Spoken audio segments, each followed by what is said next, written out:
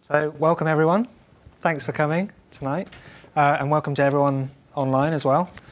So we're here to talk about ChatGPT and hopefully get to the bottom of whether it's the next big thing or a passing trend, and chuck a microphone around here or there. So very lucky to have two brilliant guests with me here tonight, Gina and Alex. So I'll just introduce them to start off with. Before I do, I should say I'm Dr. Alfred Tiley. I'm a data scientist at the Data Lab here. My background is in astrophysics, and I've worked in public health and public transport. And the projects that I'm working on at the moment are mainly to do with using AI in health. So I'll introduce Gina now. Dr. Gina Helfrich is the Baillie Gifford Program Manager at the Centre for Technomoral Futures at the Edinburgh Futures Institute here at the University of Edinburgh. She is Deputy Chair of the university's AI and Data Ethics Advisory Board and holds a PhD in philosophy from Emory University in Atlanta, Georgia, with a research focus in ethics and social philosophy. Prior to joining the centre, Gina spent 8 years working in non-profit global technology and data science. So welcome, Gina. We also have Alex Velinov here, who's the Chief Technical Officer of Tag Digital, which is an agency that specialises in event PPC. Alex has over 15 years of experience in digital marketing and project management, working with agencies, in-house teams, and publishers. He's a futurist with a curious mind, interested in innovations, new tech, data, marketing, leadership, music, artificial intelligence, sound engineering, art, and everything in between. So welcome, Alex. So to kick things off, we'll start by getting a gauge of what people think about ChatGPT. And that I'm talking about the three of us, but also we'll be asking the audience as well what your opinions are as well. So Gina and Alex, we'll start off by just, if you could just say a few words about what you're working on at the moment, your current interests, and also your personal experience and intersections with ChatGPT. In a few sentences, what you think of the technology. So Gina, if we start with you. Sure. So thank you. I'm really pleased to be here and looking forward to the conversation. As you mentioned, I'm the program manager at the Center for Technomoral Futures here at the university. And in that respect, I work in an environment that's trying to unite several kinds of expertise when we're thinking about how we're going to go into the future with technologies like AI, not just technical expertise, but also ethical expertise, political, social expertise. So the center is trying to bring together researchers, members of the community, government, all folks who are going to be touched by these technologies to have their say, have their input on what the future should look like. So that's really my role, is to help with facilitating those conversations. Brilliant. Wow. Yeah, and as you mentioned, my own background is trained as a philosopher and ethicist. So my experience so far with ChatGPT, I've played with it a few times, and kind of tried to poke and prod and see where some of the gaps are. So yeah, I'm looking forward to the conversation. Brilliant. Well, pleasure to have you here. Alex, do you want to say a few words about what your kind of current focus is and your experience with ChatGPT? Yeah, at the moment, hello everyone, I'm Alex. So at the moment, my focus in my day-to-day job is to growing up the team, managing people, so a very challenging role, I'll say, and implementing few new technologies in our day-to-day workflow, including automation and AI to some extent. My experience with ChatGPT, very positive, I'll say. I'm kind of optimistic for how to use it, and what I'm trying to do is just experimenting with ChatGPT. So I'm trying to figure out new experiments almost every day and try to execute them and share the results with the audience, with the people, basically. Brilliant. Well, it sounds like we've got the right panelists then. For transparency, my experience with ChatGPT, I use it now and then when I'm developing code, usually to help me generate ideas or think for a problem. I'll use it as a kind of tool to prompt me into different areas. And I personally think it can be a really useful tool if you come at it from an informed perspective. But taking its outputs at face values can be dangerous, and you can end up with some insidious side effects that you may not notice unless you're careful. But enough about the three of us for a second. We want to also get your thoughts. So we have a Slido poll here, and we'd be really interested to know whether you've used ChatGPT already, just yes or no, or if you've tried to get on and not been able to access it, which I know has happened to me quite frequently. So yeah, do scan the QR code or log on at slido.com with the number just there. We'll give it a few moments just so that you can cast your votes. So it's looking like. Of course, yeah. Feel free if you can't contribute as well on the Slido, then we can also do a show of hands. It'd be interesting to see whether they reflect the same result actually. So who here has used ChatGPT? Raise your hands. Okay, so actually the Slido poll is saying 71%, but in the room it's more 50-50, I would say. Is that fair to say? Yeah. Okay. So there's at least a good number of you that have used it. And obviously we're here not just to discuss whether we used it, but whether we think it's going to be the next big thing, whether the hype is justified, or whether it's going to be a passing trend. So we'd also like to know what you think of that. So feel free to answer that question on the Slido again. I'll give it a little minute, and then we can also do a show of hands as well. Oh, it's a bit more divided. Slightly positive. You can agree with both of those things. Well, that's a very good point, and I think as we may find out tonight that it may be a little bit more nuanced than a yes or no. Okay, so let's also do a show of hands while we're here as well. So if you think it is the next big thing, the hype is justified, raise your hand. Okay, so that is about 50-50, maybe 55-60. So probably more reflective of the Slido in that case. Okay, so now we know where we all stand.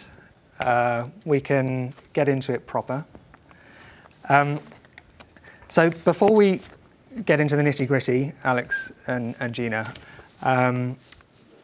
given there's a mix of backgrounds in the room, I thought it'd be useful for just to go over the basics of what ChatGPT is and how it works.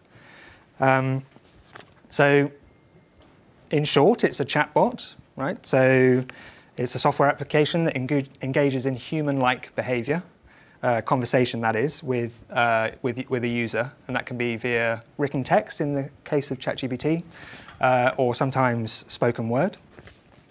ChatGPT was launched in November last year, 2022, by OpenAI, which is a San Francisco-based research laboratory and company. It's currently free and available to the public, but OpenAI have also released a subscription service as well. And by virtue of the fact that we're all here to talk about it, it's obvious, but it's proved immensely popular with the public. It accrued over 1 million users in its first week following its launch. In the following months, it accrued over 100 million users. Some predictions have it reaching 1 billion users by the end of the year. It's garnered sustained attention from the global media, and it's provoked excitement and warnings of caution in equal measures from the tech world. So, chatbots have been around since the 1960s, though. So, what's the big fuss? And I think I'll let Alex and Gina have a stab at answering that question. So, Gina, in your opinion, what's the big fuss about? Why is everyone talking about ChatGPT? Why are we here? I think that's a really excellent question, honestly, because as you were pointing out, it's not really like a great leap of difference between ChatGPT and other, large language models, chatbots that have come before. I think maybe the two things that I would point to are the specific way that they have kind of designed it to engage in a sort of dialogue, right? So ChatGPT being specifically set up to have dialogue in that way. And then that it, frankly, just that they kind of made a user interface and sort of threw open the doors, which is not quite how it's gone before. So some of the virality of it, I will confess, I don't fully understand, but I think it's some combination of those two things. Yeah. Okay. Great. Alex, why do you think it's kicked off so much interest? Yeah, I think it comes from the fact that basically you have a very simple interface, very simple, which is accessible for all the users. So that simple interface is the first thing, and then it's been like chatbots been around. I remember trying to play with Watson, IBM Watson. So it's so hard to get something out from this, and then it's, you type something and you have something immediately. So easy to use, simple interface, and probably a little bit of magic, I think. Well, that's a very good point, because I think my thought on it is just that, exactly. So the reason it's so popular is because it's easy to use, and the reason it's easy to use is because it actually has a pretty good stab at sounding like a human. Like it's actually doing what we've hoped large language models, which we'll get onto in a minute, what we hope they do for many years, and we're kind of starting to reach that point now where it's eerily like a human, and that is really engaging for users and makes it easy to converse with, because there's no kind of learning barrier at all in that sense. I guess we should also touch a little bit, I don't want to get too into super technical details, but just how ChatGPT works in general. So the power behind ChatGPT is OpenAI's GPT-3, which is a family of language models on which it's built. And in a very basic sense, language models use probability distributions to guess which word or words, sequences of words, should appear at a given point in a sentence or a text. And in modern language modeling, these distributions are learned by neural networks via exposure to example text or speech, so training data, essentially. And I think the reason why ChatGPT stands out particularly is because of its size, the size of its training data set. It's very, very large, hundreds of gigabytes, and includes essentially all of Wikipedia, large fractions of the internet, many books, and its size allows it to authoritatively respond to things that it's not specifically trained on, which makes it very versatile, I think. And so for me, personally, that's what is driving this kind of interest. So on that versatility, it would be good to have a little chat about what both of you think are kind of useful applications of ChatGPT, what the pros of it are, things you're excited about. So Alex, let's start with you. What are you excited about ChatGPT? What have you been using it for? Yeah, for me, the most exciting thing is that you can very easily, with one click, generate new ideas. And then because there is no kind of justification of idea can be true or not true, it's just an idea. So it's a concept. It's very easy to get new ideas. That's probably the best thing. Whatever you think, whatever domain you touch, you always have some idea coming out. So that's the first thing. And then the other, just talking from marketing perspective, because marketing is working with a large set of texts, whatever it's like a blog post, social media, ads, etc., etc. You can use ChatGPT to generate ideas and also basically apply them directly into your like a marketing strategies. So yeah, I think that's the most exciting thing. Gina, do you have any thoughts on kind of positive use cases for ChatGPT? From what I can tell, it seems to share the same kind of qualities that as other computer programs do, which is like helping you to do certain things more quickly and efficiently. Yeah.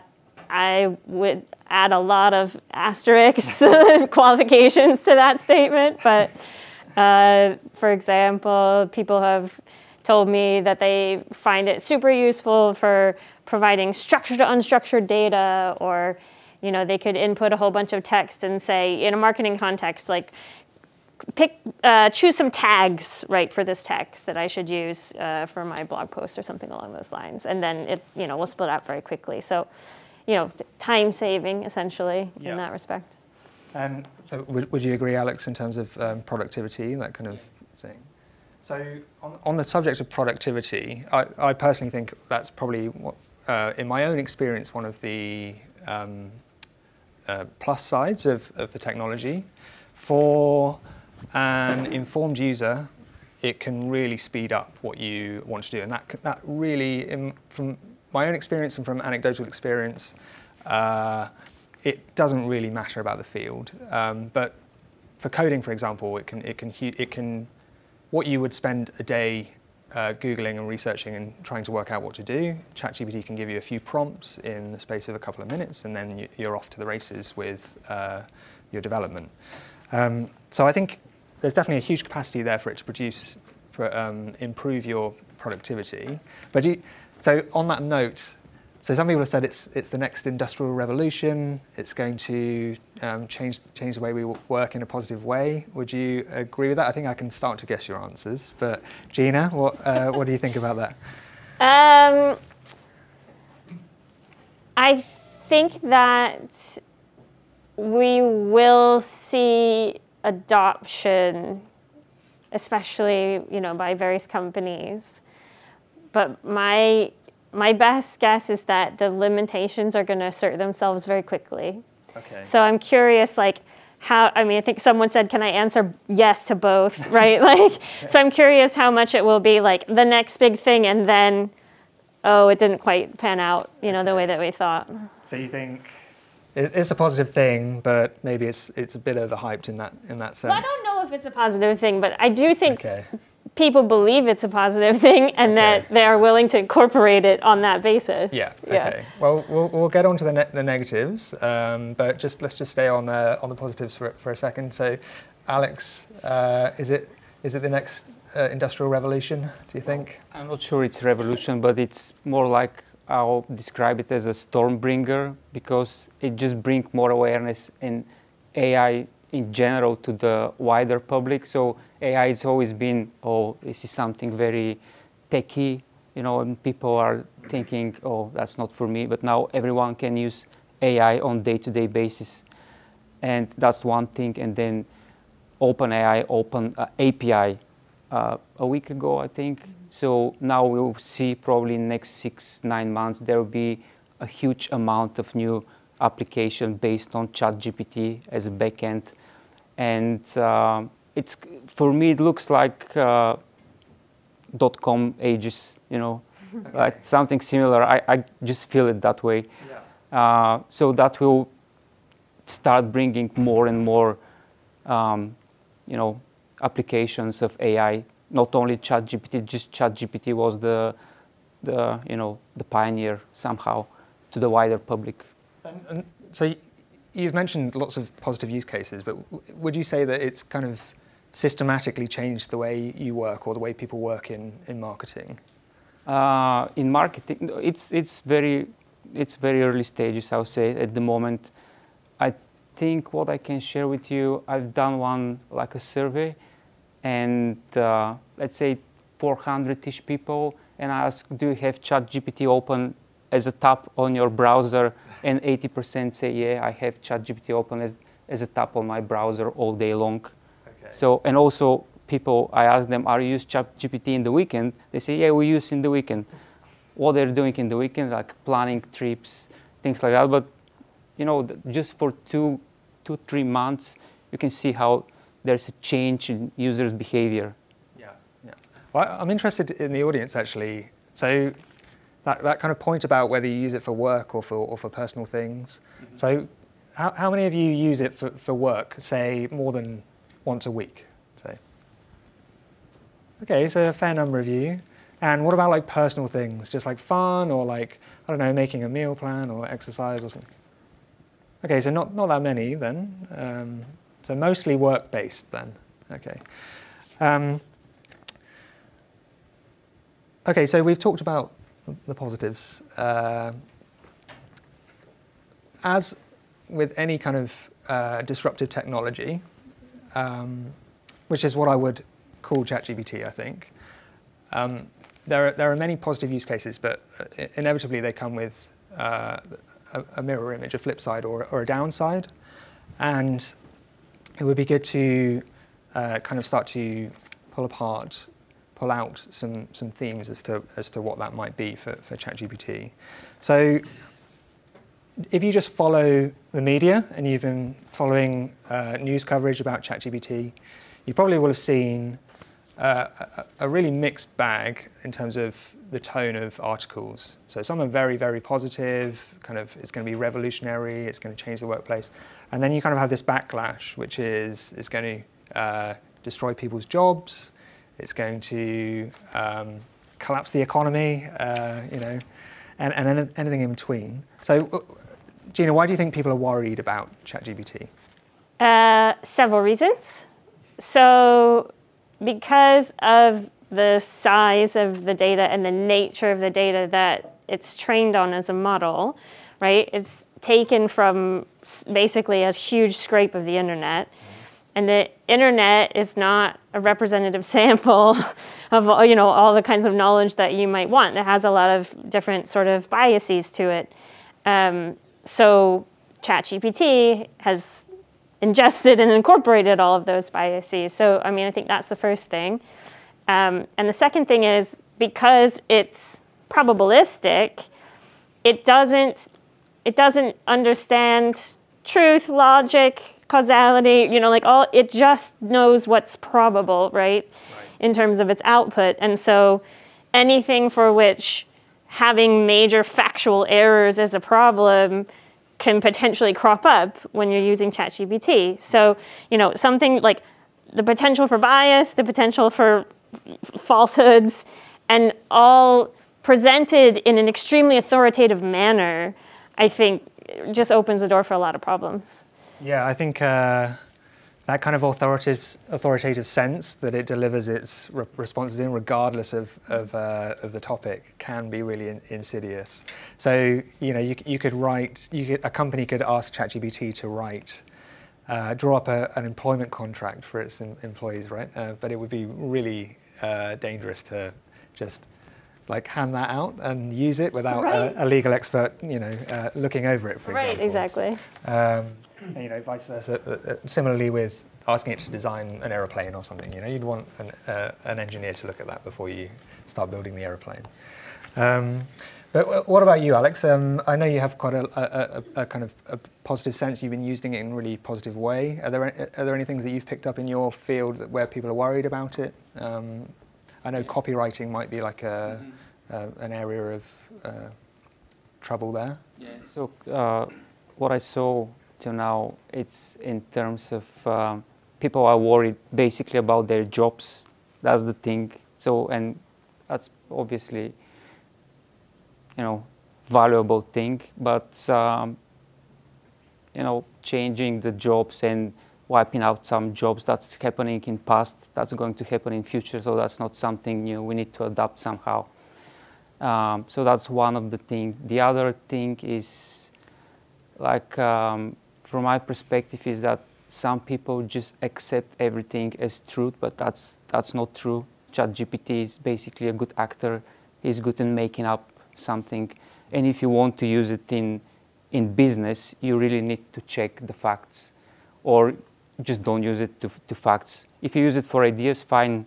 Ideas are ideas. They're good or bad ideas. Doesn't matter. Ideas are fantasies. But if you want to do a contract, as you said, or if you want to create something, you always need to check first, is it true or not? And second, if, for example, you're writing a blog post, is that something that I would like to say or not? If it's not something you would like to say, don't publish it, edit it until it's something you would like to say. Yeah. So this comes back to the training set as well. I think so. There's that issue there with kind of accountability and getting at where the information's coming from.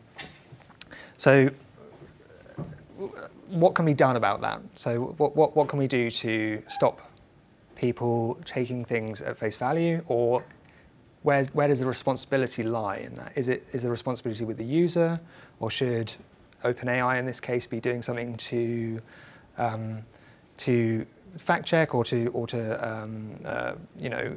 prompt users into being a bit more careful with the output? So what are your thoughts on that, Gina? Yeah, so I was at an event earlier this week with William Isaac, who is a senior researcher at DeepMind, and works on large language models just like this, not ChatGPT in particular, but they have their own thing, it just hasn't been released. And one of the points that he made that I thought was really astute is that OpenAI has not really clarified whether ChatGPT is a research demonstration or a consumer product. And because of that kind of like haziness, it means that if people are adopting it like a consumer product, then OpenAI has effectively, put all of the risk onto the users, right? They didn't stop and think in advance, how might this affect teachers who are trying to assign students to write essays, which are going to be bad essays. Yeah. But the point is, that's how you learn to write a good essay, is writing bad ones, right? Yeah. So it's just externalizing all of the risk. And I think that the point that William Isaac made of that ambiguity of like, what is this thing, is what part of what makes it so difficult. Yeah, yeah. And the point about plagiarism is really interesting, right? Because on the one hand, you can treat it just like a tool, like you can use the internet, right, to help you write an essay. But it's about how you treat that, how you treat your sources, and how you adopt that tool, and how you own up to how you've used that tool, I think. And so it's a really interesting point. And Alex, how does that work in the world of of marketing and copywriting? Do you have similar issues with plagiarism? What are your thoughts on that? Yeah, I'll probably go into some different direction. I think in terms of responsibilities, yeah, the leadership of the business is responsible, because if you don't have a policy at your company, the employees are going to use it in very different way, and you basically don't know what's going on. Yeah. But you need to have a straight policy, and also to train people how to use it, to show them the good stuff, the bad stuff, to show them like a good case scenarios, bad case scenarios, so they can figure out exactly how to use it, but also have a policy and constantly training people if you want to use it in a business case. So you're an advocate of kind of using it in an informed sense, but so some universities have banned it, for example. What do you think about that? Well, do you think that's justified? I believe in natural selection, so we'll see what's going to happen. But I think in general the universities, that's my opinion, needs to rethink the way they work, because if we encourage people to think more, to use critical thinking, to use creativity, we have like a better next generation, rather than trying to be a policeman. You know what I mean? Yeah. And so Gina, what are your thoughts on that? And also to add, that point Alex just raised about kind of critical thinking. Do you think ChatGPT is going to help or hinder the future students and their critical thinking capabilities? Yeah, it's a great question. I mean, so if you think about the relationship between students and teachers and what they're all ostensibly doing in a classroom, in principle, students are there to learn and teachers are there to facilitate that learning. And one of the ways that for a very long time, teachers have thought is a good method for encouraging learning, for example, is assigning certain kinds of essays. But students, not all students are in a classroom because they, are wanting to have that perfect learning experience. Maybe they just want to get their degree and get the heck out of there. Right. Or maybe they would love to learn, but they're absolutely swamped and they just don't have time, right? So there are these other pressures and interests that are going to make using a tool like ChatGPT rather than independently doing the work really appealing. And so it's sort of like teachers are aware, right, of those pressures. And so now with this thing kind of released onto the world, I don't think any longer you can just go on as you've been before and not expect that it's going to be used. Yeah. So I think that's where like the big question is about universities are saying, oh, we're banning this outright versus others who are embracing it. Like, it's really not clear what's ultimately going to happen. But I think a bit of the tragedy there is that the people who made this tool sort of release it on society, and now all of education has to adjust, right? So I think that's kind of calling up what we were talking about earlier about like, where's the accountability on this? Yeah. Well, and I should point out also that teachers are using ChatGPT as well.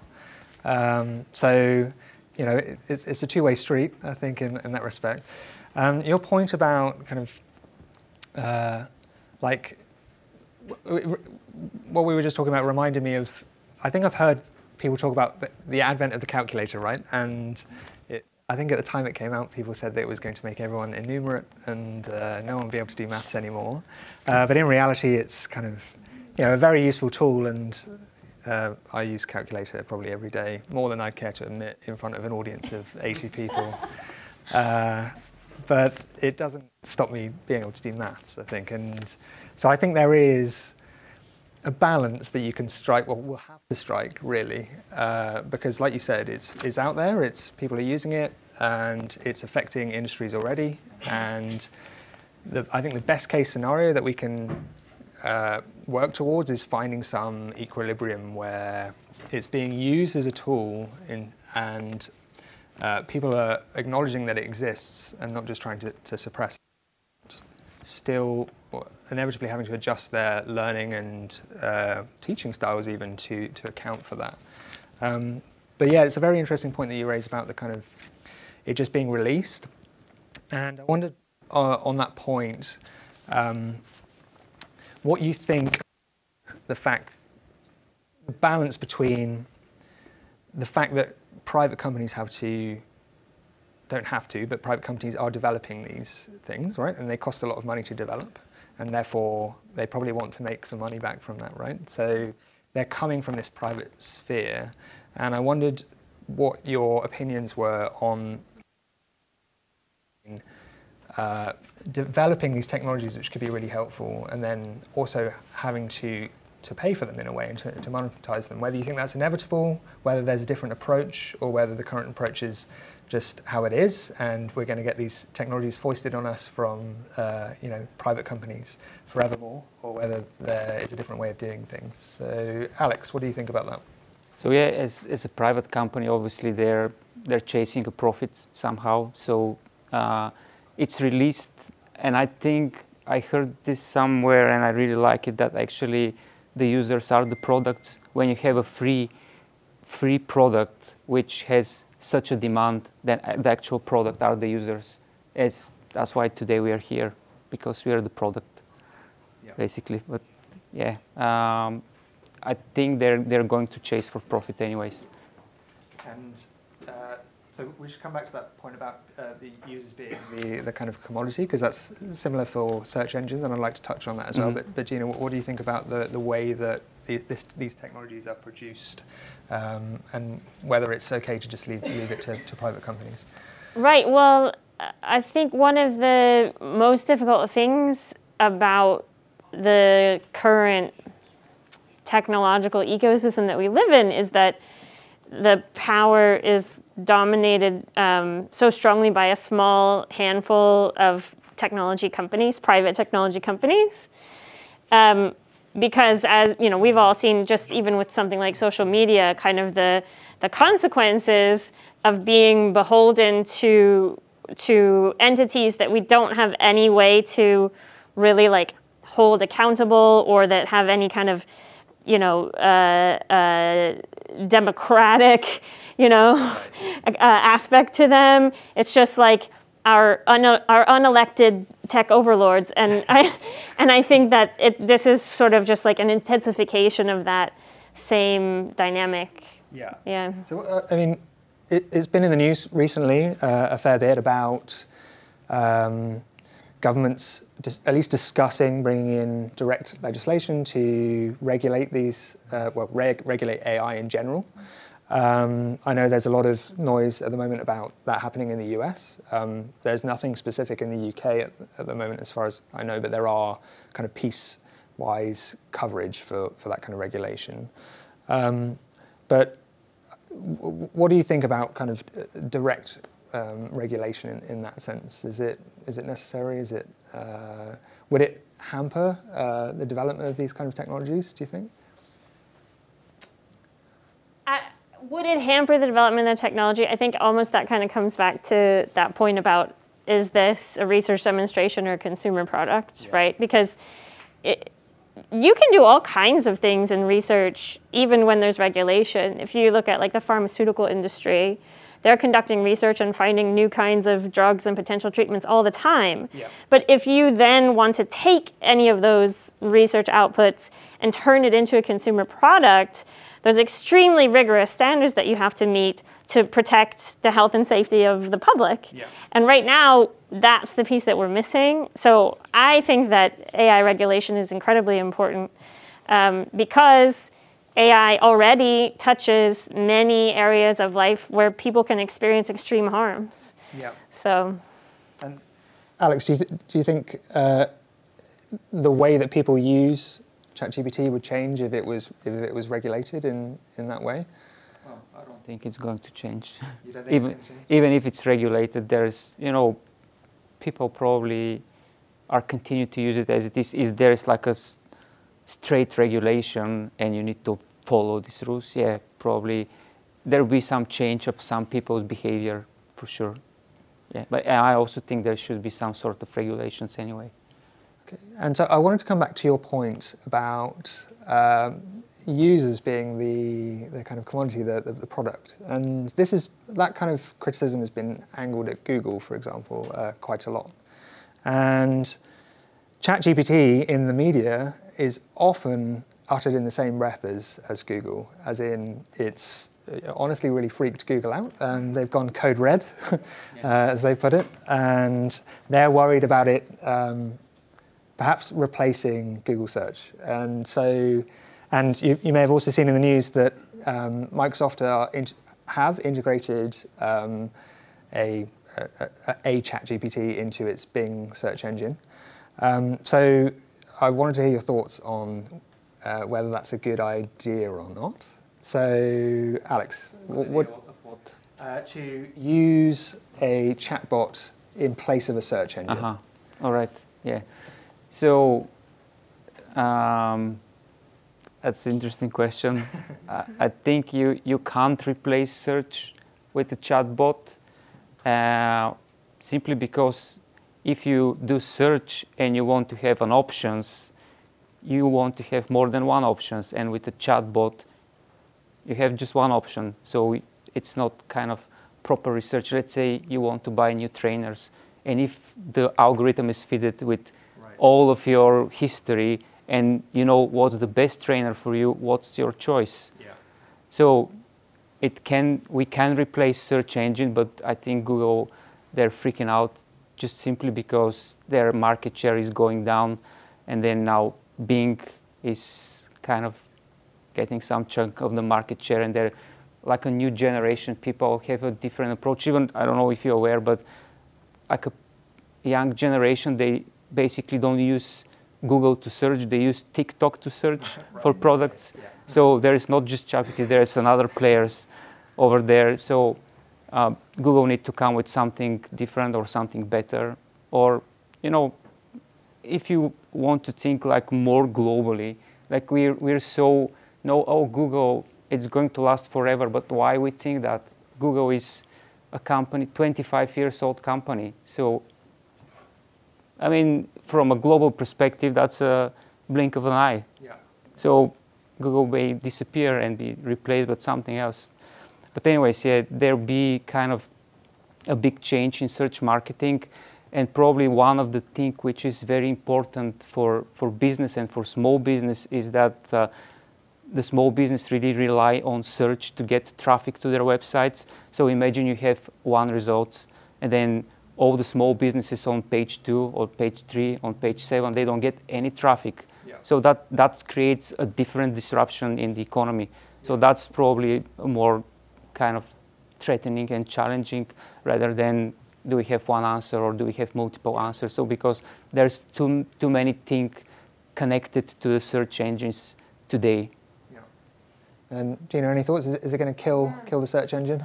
I really agree with Alex's point. I think there's an important distinction between the way that something like ChatGPT works, because it becomes a one-to-many instead of a many-to-many kind of dynamic. So in something like a Google search, lots of people are using it to search, and it will provide you pages and pages of potential results, and then you can kind of search through them.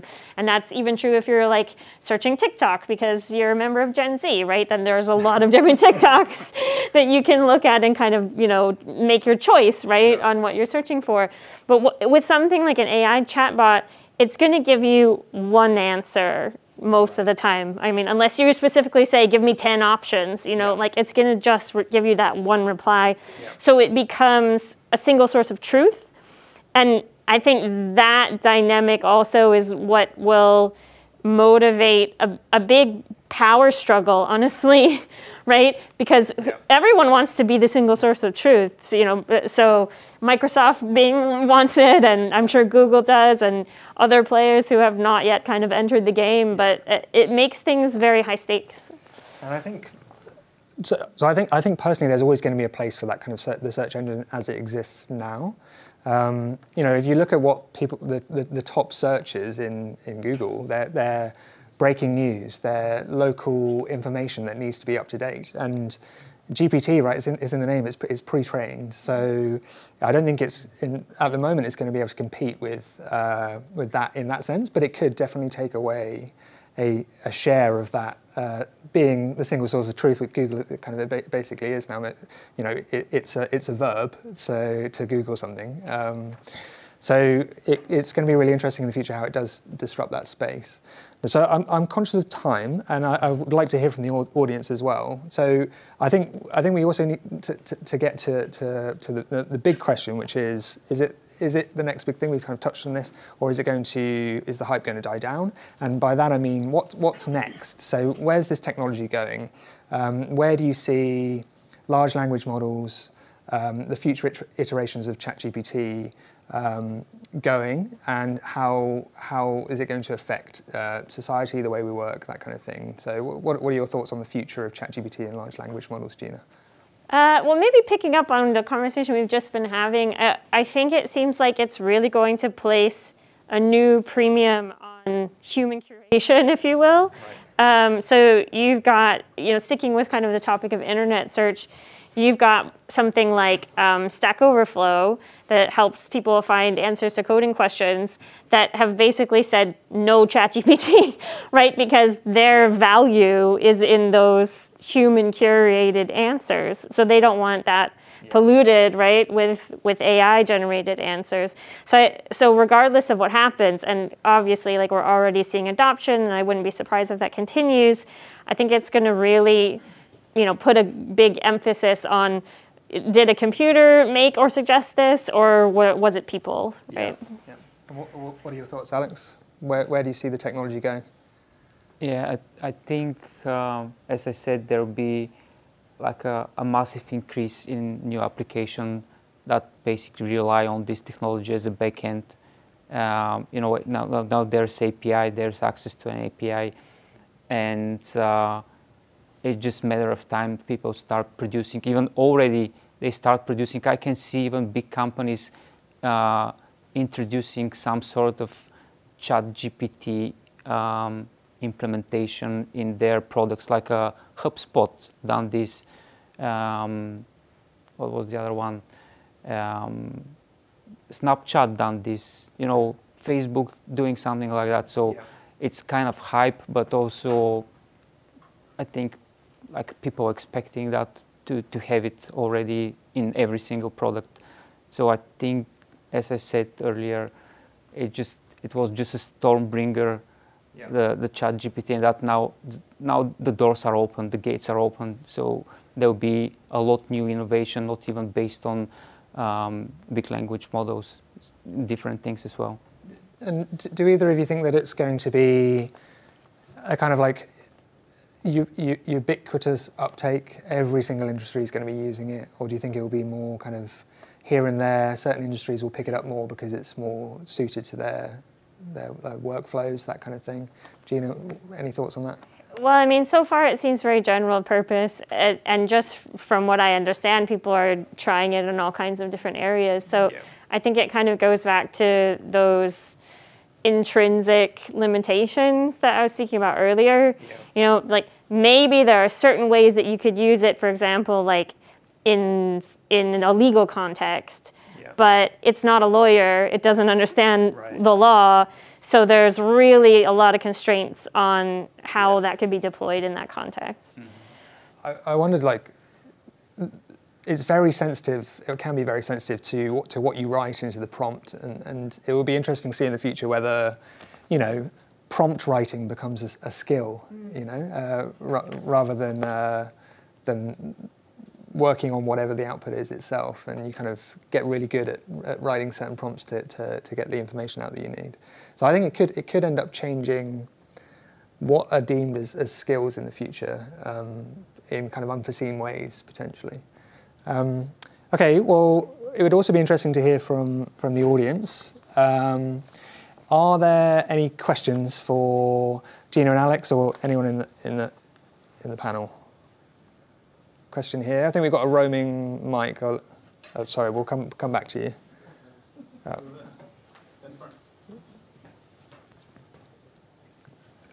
So just to pick up on the very last point you made, is there anything inherently within the product that means that it can never act like a lawyer? Is it that if you trained it on the right things, could it offer legal advice? Because it does understand the law in whatever understand means, or is it something fundamental in large language models that means that there are some things it can't do? And more generically, what are the limitations of the large language models? So I'll say a couple of sentences, and then I'll pass it over to Gina and Alex if you have anything to add. My take on that would be, and you touched on it there, it's whether it knows what it's talking about, whether it understands, and I personally don't think it does. It's just trained to produce the most probable response to that question or that prompt. And it doesn't understand it in that fundamental sense. Like I was reading Gina's article today, and there was a great section in it which is, you ask it what 2 + 2 is, and it says 4, but that's because that's what most often comes after 2 + 2, right? It doesn't understand what 2 is and what 4 is. So I think in that sense, it would be, I don't know if it's impossible, but it would be very difficult to trust it with things that are in-depth, complex like that. It will produce a very convincing answer, but it's, in my opinion, it would still need to be checked. Sorry, I've lost my But isn't that the way that the law works? That the law works on precedent? That's a good point. That's a good point. Yeah. What do you both think, Gina? What do you think? Yeah, I mean, I would echo your comments. It doesn't seem like something that can learn, can update its priors in a certain way. I saw an example transcript earlier that was asking it, okay, ChatGPT, please tell me 10 famous philosophers. And it lists all Western male philosophers. Yeah. And then the person says, okay, great, thank you, but you didn't include any women. Could you include some women, please? And it's like, sure, here's 10 women philosophers. They're all Western, right? And so then the person who's writing the input said, okay, thank you for adding women, but those are all Western philosophers. Can you list some others? And so it's, yes, here's 10 non-Western philosophers. They're all men. Okay. Can you list something? Yes, okay, so finally we get to a list of non-Western women philosophers. Next question, ChatGPT, give me 10 philosophers, and it's the same as the first list, right? So it doesn't learn, right? Yeah. And I think in law that's very important. It's the interpretation of past precedent as well. So Alex, any thoughts on that? Yeah, I think if you train model with the proper data and probably do some changes in the model itself, probably it can start learning from the chat. Probably that's not ChatGPT, that's something different, but I see, like, even with all the profession that you basically deal with facts, whatever that means, it can have some implication. At least, you know, as I can imagine in my fantasies, it's kind of, there'll be like every single professional, we have a personal chatbot assistant. So if you're a lawyer, you can have a chatbot assistant that basically do the scrape work for you, and then you can just check, see, okay, if that makes sense, no, yes, no, and then take it from there. You don't need to read thousands of pages to get to the bottom of something. So I think it comes back to that point that we discussed earlier about it really enabling experts to become much more efficient, but you still will need that expert input or expert oversight, I think. Any other questions from the audience? So Stephen, I'll let you decide. I think maybe on the right there was. All right, thanks of all. Thank you for the presentation. It was really nice. So building on that current discussion, you mentioned that the ChatGPT is using probability to produce the answers, whereas I think what it puts it apart from other language models is that there's a lot of human annotation that goes into the process. Yeah. And effectively, what they're doing right now is creating more of these human interactions, which they will later feed again to the model. Yeah. So I guess my question is, do you think in theory, is it possible with enough of these human interactions to create a more human-like chat? I think so. I think that's, like you said, I think that is part of what helps ChatGPT stand apart. It's so conversational, it's so believable, and that probably is from that kind of humans kind of adopting both sides of the conversation and demonstrating it. So if you do more of that, I guess it would become more believable. I still think it might have a limit, but what do you think, Alex? What do you think?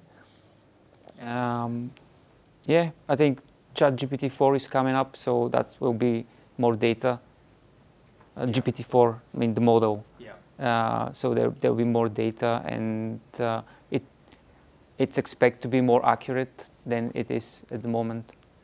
Do you think it could become more human by virtue of the same process that we were just I'm talking not about? sure. I'm not sure. Okay. Any thoughts? Probably Gina? it can. Yeah. I guess I'm curious why we would want it to be more human-like, right? Like in some places, my brain's out of juice, but I think there's somewhere where they've basically made it a regulation, like it's a requirement that you can't interact with a machine and not know it's a machine, right? Like if you think it's human on the other end. So it's kind of dishonest. Right, but yeah, because there's a dishonesty there. So, Yeah. I mean, maybe you could make it even more human-like than it already is, which I think arguably is like, that's part of what's compelling about it. But why? I think it's a really good point. The interesting question here is, do you think we can start building or creating relationship with the chatbot? That's interesting for me, because if we can, then we have a problem.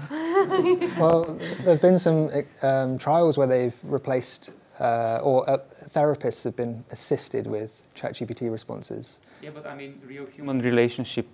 Right. Like imagine implication in dating sites or things like that. Well, there's a kind of AI companion called Replica that this is already happening with. I feel like I should take this opportunity to pitch another event. So the Center for Technomoral Futures is having an event on April 24th in the evening that's going to be on the topic of technologically mediated intimacy. So like ways that these kind of tools, are kind of making their way into some of our most intimate relationships. Yeah. So come, it'll be streamed online also if you want to join online. Okay. And so I think you've touched, so we'll probably have time for one more question, but just to add a final thought. We didn't really touch on this in the discussion, but like a big thing around, I think, why chatbots can be dangerous is because humans look for meaning behind things, right? And we assume, it sounds like a human, it feels like a human, there must be some agency behind it, but actually there's not, at least not in the current iteration. And I think therein lies some of the issue and the kind of what leads to these problems that we were discussing with around ethics, all of this kind of thing. We have another question. Time for one more. Sorry. I was just wondering if there's a problem about how these models deal with novelty. So when new knowledge comes along, it is not the consensus, it's not what everybody thinks, but if the model is fitted to the most probable solution, the most frequent solution, does that not mean we just have a regression to the mean, the regression to what everybody thinks, and new ideas get lost? Isn't there a problem with this? I would agree, yeah. What do you think, Alex? I never thought about that, but yeah, that's very valid. Yeah, comment. totally agree. Yeah. I think there is a real issue there. I mean, it's not the model's fault. It's doing what it's designed to do, right? It's how humans interpret it and how humans use it and regard it, like how we see it in our own mind. And the issues arise from where we misinterpret what it is and what it's doing, I think. Except Alex was saying earlier that he uses it mostly as a way of generating new ideas. Yeah. So if you've got a regression to a mean, that's kind of the opposite. Yeah, you can use it to generate ideas, but you can do ideas by your own, because it's just creates probability to have a good sounding sentence, but that can be a total nonsense or can be something brilliant as well. But I think it's kind of like cold reading. Yeah. So it's this thing that ChatGPT to my mind it's a little bit like cold reading. It seems meaningful because it sounds meaningful, but there's no inspiration, there's no kind of substance behind it. Maybe that's more of a philosophical question that I'm struggling with anyway on it. The point there, which wasn't on the mic, was that no, it's okay. So the counterpoint was that Alex was using it to generate new ideas, but I think there's a difference there in the question. It's how does it handle new information rather than can it help me generate new ideas based on the sum of the internet and human knowledge kind of thing. So I think they are slightly different things. There won't be a new idea in ChatGPT, would it? There will be an idea seen somewhere else on the internet, but it won't be new, would it? Because the model is based on the internet. Yeah, so the point... Right? The point there was that it will only encounter new information if it's fed that, essentially. Is that what you're saying there? No, coming back to Alex, like if you ask ChatGPT to give you new ideas, there will be ideas that they've been already seen somewhere else. otherwise ChatGPT, in my understanding, wouldn't be able to infer ideas, would it? It can generate new things. It's generative in that sense. It's not literally regurgitating text wholesale. But in the same way that if you randomly think of something, right? It's that random part that means it is generative. It can come up with new things that didn't exist before. But I think it's a subtle difference there between how it handles a new idea. I think that's what. Give you an example. So if you know the concept code for generating ideas code inside the box, so there's a concept of how you can generate idea. You get something, whatever it's for products, and remove something, and that's a new product, or add something, and that's new product. So ChatGPT can do that because it has the information about the product. So if you go into that route, that's a completely new thing, not existing, but it's based on something already existing. I mean, probably it can come with a new philosophical concept that never been heard till now. Probably that's not possible, but most of innovations in our life, it's based on something that it's been there before. So it's still a new idea. So did you want to add to that question? Well, we will come to you as well. But, so go ahead. So here, and then final question. This gentleman over here. Sorry. Yeah, I think sort of along that line, because if you can, when you to generate a new idea, it's effectively the prompt that triggers the idea being generated, and effectively you giving it a prompt, ChatGPT could put things together that potentially no one would have thought of, because it is, on a probabilistic sense, putting stuff together from anywhere in its training set. So the idea could be completely novel. But then who owns that idea? Because you wrote the prompt and you gave it to ChatGPT, and ChatGPT came up with it. So who owns it? Because OpenAI might want to patent it. That's an interesting question. I had some discussion like that more in arts, because you can imagine what's going on there in the art space. So and it's the same concept. If you do a prompt and get a picture, who is the copyright owner? The platform, the prompter, or the there's one more option. So yeah, I don't know. There's no regulation on that, and I think that there will be a new kind of chats on that topic, and there will be some sort of regulation on who owns it. Yeah, nobody knows at the moment. It's not an entity that can own things. Final question from the very patient person there at the back. It's kind of a question, but also just a bit of a comment. Sure.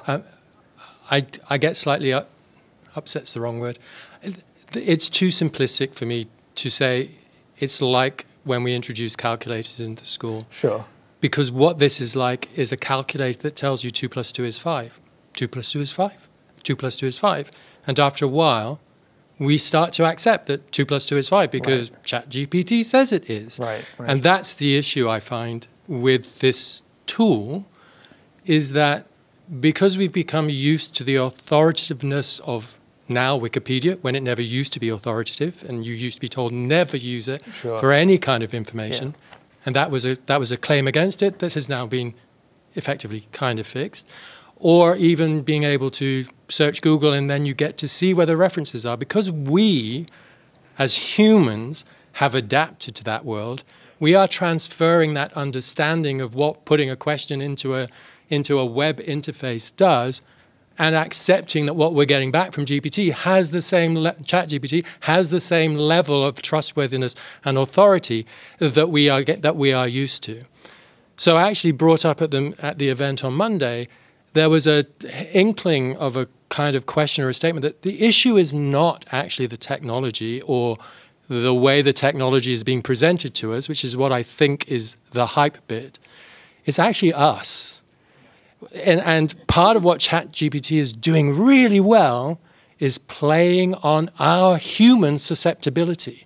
The fact that we will ascribe humanity to a dog allows us to ascribe humanity to a web interface, and then we start thinking, as Turing kind of said, if we think it's human, it kind of is, because we are seeing it as human. And that's the issue. And for us to all, for the world to be a beta test for OpenAI is where I start thinking this is actually immoral, because there are no guardrails, and we're all being used to test this, and we will adapt to it, not the other way around, because that's what we do with every technology. We are the most adaptable species, so we will adapt to the technology, and it's out there. The genie's out of the bottle. So more of a comment than a question, but Very, very good point. I think the question needs to be asked, and I think for me, it's a passing trend, but the implications of what comes next from ChatGPT, whether we stop doing large language models and do constrained language models that only look at the law, and then when you constrain it and you know what the sources are that have gone into the model, you can start to give it some confidence. But at the moment, where we just don't know where it's getting the information from, and we have no sources, and if you ask it to give it the sources, it won't, and it will generate, i.e. make things up, and even when you tell it that's not true, it will repeat that untruth because it doesn't know what that really means. So my question, if it's any kind of question, is if this is a future for technology, where is the next logical step for this, considering that it has a whole lot of issues today? How do we handle that? I mean, what a great comment. It feels like humans, and your point about we want it to be kind of sentient. Yeah, essentially, yeah. And how do you think that kind of? I guess we didn't really touch on this, but how our humanity intersects with the need for ethics. Ultimately, you mentioned the training data set. That has come from humans, right? So everything that's on the internet was put there by humans. So can we be doing anything to, as a community, to stop that, or to help that in the future for future iterations, or should it purely be the responsibility of whoever's training that technology? What do you mean? Can we help? Well, is there a responsibility on us to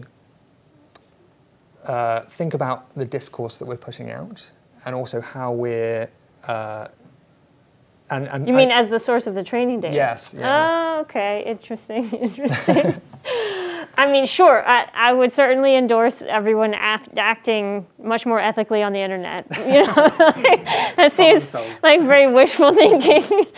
But yeah, I would like to see a lot more accountability by the companies that create and deploy the models and applications of the models. I think you'll probably see a lot of finger pointing happening there. Like, something will happen. Is it the fault of the company who made the application, or the fault of the company that made the model that the application uses, right? So, yeah, I think there's a lot of, I don't know, a lot of storms to come. Okay. Well, on that note, I think we're sticking around afterwards, so if you have more questions, we'll probably, hopefully, be around for a little bit and we can continue conversation. Paul, I think we have some further information to finish off the evening, right? I just wanted to start by saying, can we give them a huge round of applause? I hope you all found that as interesting as I did.